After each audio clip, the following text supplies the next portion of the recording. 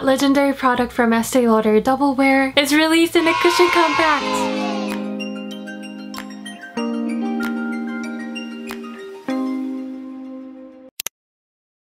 Hey everyone, my name is Liah Yoo. Hope you guys are doing well. For today's video, I just went out and bought this guy. It is the Estee Lauder Double Wear Cushion Baby Compact. I was really intrigued to try this. I couldn't seem to find any information internationally, especially Estee Lauder US website, so let me know if this is available in your country down below in the comment box. In Korea, it was just released 2-3 days ago. Also, this is a different product from the Estee Lauder Double Wear 2 Go, which was a squeezable liquid compact foundation that was released a year ago, I think. This guy retails for 65,000 won in Korea, which is approximately around $65 US.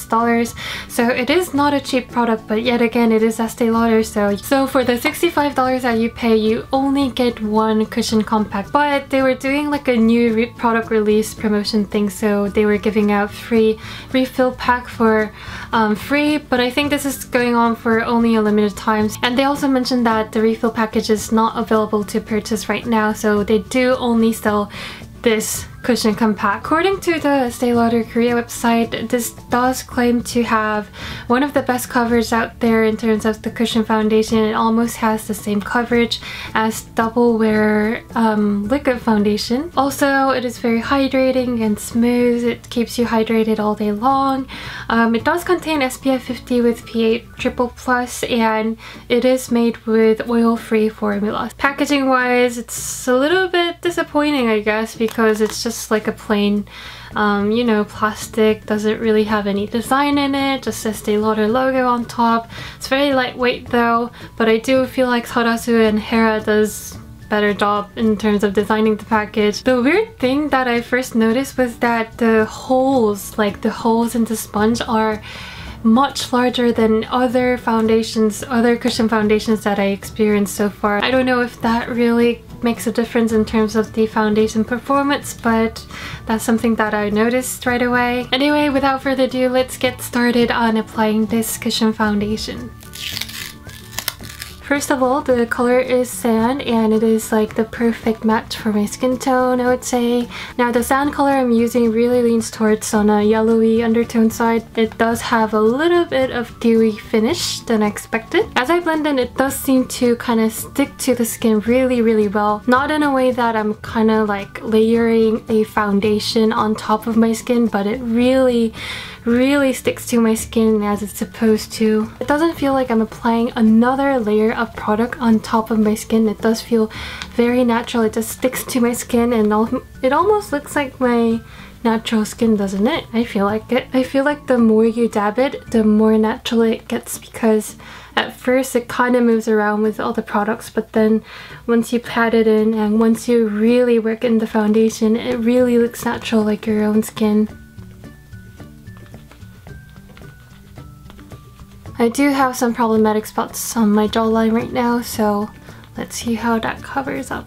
You know, like Double Wear Liquid Foundation is beloved by a lot of acne-prone skin users. It does an amazing job on covering up all the rednesses, all the acnes, and all major spots and imperfections that you have with a very matte finish. So I don't know why Estee Lauder decided to name this cushion as Double Wear, because I don't find anything really similar to the liquid foundation. This provides a very natural finish, and it kind of leaves a very dewy finish as well. As I tilt my head around, it does reflect the light a lot. In order to conceal all the acne scars, I would need a concealer, and also I do feel like I need to cover up my dark circles.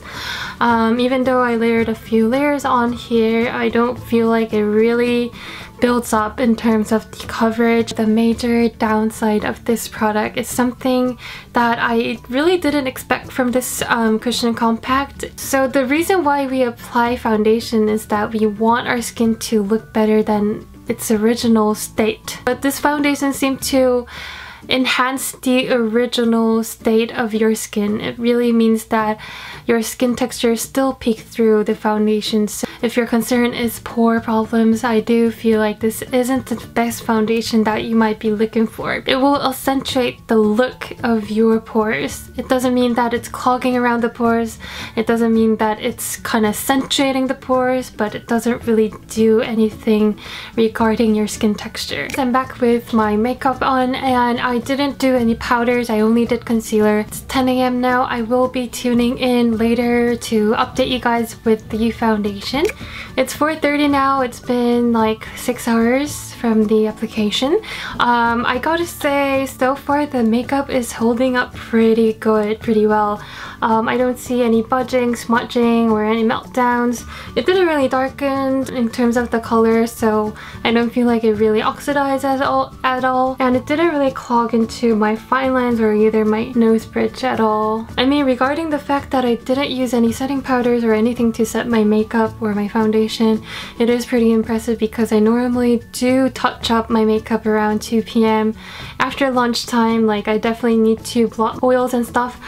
But other than my forehead, it does kind of look natural. Now I feel like I'm liking this cushion foundation more than I actually initially stated, so we'll see how it goes. I hope this makeup lasts after hitting the gym because I'm going to the gym shortly. I'll keep you guys posted. Hey guys, so I just came back from the gym. What time is it? It's 11:05, so that means it's been 13 hours of application. So far, the longevity is a bomb. As soon as I got to the gym, I instantly sweated. Like, I went to the gym for 2 hours and I sweated the entire 2 hours. I'm a very sweaty person. That was gross. But considering that I went to the gym, it is still looking at least a little presentable, I guess. So let's do a close-up. From this point, my microphone decided to die, but basically I said it didn't make me look like a shiny disco ball at all, and there wasn't any separation going on, but I do feel like since my jawline was particularly dry, it went a bit patchy when it was mixed with my sweat. But honestly, compared to other foundations combined with 2 hours of sweat, this foundation was amazing for its longevity. So for my final verdict, I do think that the name itself kind of set a lot of people's expectation really high because I know there's a lot of massive fans of double wear foundation, and I think Estee Lauder is imposing all of you to purchase this little cushion compact just thinking it will be the same product in a different type of packaging. Do note that it is a completely different product from the double wear liquid foundation. So I've been using this foundation for another 4 days since I filmed the first impression part. I do feel like the more I use it and the more dirtier this gets, I feel like it leaves more matte finish on my skin, so I don't experience the dewiness or the moisturizing part anymore, but it still leaves a beautiful, you know, healthy glow and a very natural finish. I'm wearing it today. Yet again, this is made with oil-free formula, so it can be drying on some sort of skin types. I kind of experienced some dryness around my jawline, so do moisturize before you apply this foundation. Also, I found that this didn't cause any breakouts on my skin, which is always a plus, so thank you so much, Estee Lauder. The best strengths about this foundation has to be the application and also the longevity. It instantly sticks to your skin like your skin itself, and it's really lightweight. It blends really seamlessly, and it just gives you one of the most natural finish that you will get from a foundation.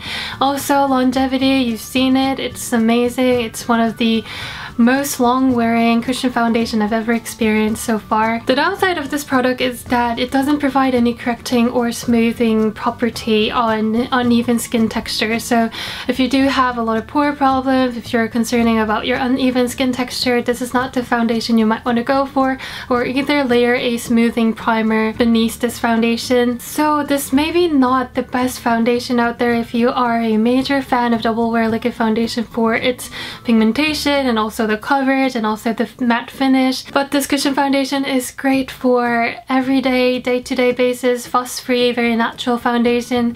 And I do also feel like this is a great touch-up foundation that you can carry around everywhere. So that is it for today's Estee Lauder double wear cushion foundation review. Let me know in the comment box if you have tried this foundation yet, and also let me know your thoughts on them. Don't forget to like this video if you found it helpful, and I'll see you guys next time. Bye!